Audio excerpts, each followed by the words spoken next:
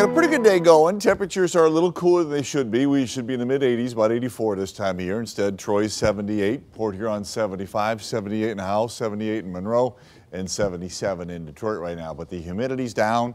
There's some smoke coming through a little bit. I'll show you that in more detail just a second. But it's also allowed the clouds to build up here. The sunshine has. You can see some showers coming across the thumb, a couple in northern Lapeer and Sanilac County, and they'll flow from northwest to southeast. Can't rule out a little clap of thunder, but it should not be anything other than a quick downpour as this goes by. Here's a look at the smoke. So notice how it gets a little thicker here into tomorrow, and then on Wednesday it starts to thin back out again, especially later in the afternoon. So you probably notice it a bit out there now. Notice it even more so tomorrow as we go along. If you look at Futurecast, here are those showers coming through for a while. Most of them are around Detroit and to the north, moving northwest to southeast here.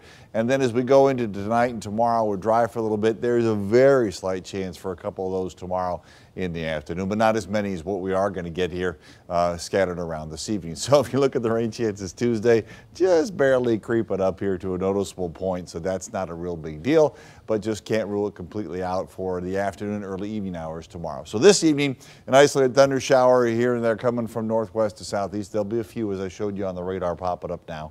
76 is a mid-evening temperature in Detroit, about 8 o'clock or so. 60 overnight, partly cloudy. Some smoke out there now. There'll be some smoke overnight tonight. And then tomorrow, I think you'll notice a little bit as well. 80 for a high. Clouds generally on the increase, trying to bubble up a little bit. So there could be, again, an isolated shower in the afternoon and or evening tomorrow, but fewer than we have today, and I think a little less intense if we did get one or two as well. Wednesday, 83, Thursday, 85. Thursday can't rule out a little shower or a thunder shower in the afternoon, but generally, if you look at what's going on here, pretty good weather. Temperatures between 80 and 85 all the way through the weekend. I think the next highest chance for a shower or thunderstorm is actually Sunday afternoon, but of course, that's 6 days away, so we'll just kind of wait and see for that. The point is, pretty good weather and pretty calm overall this week.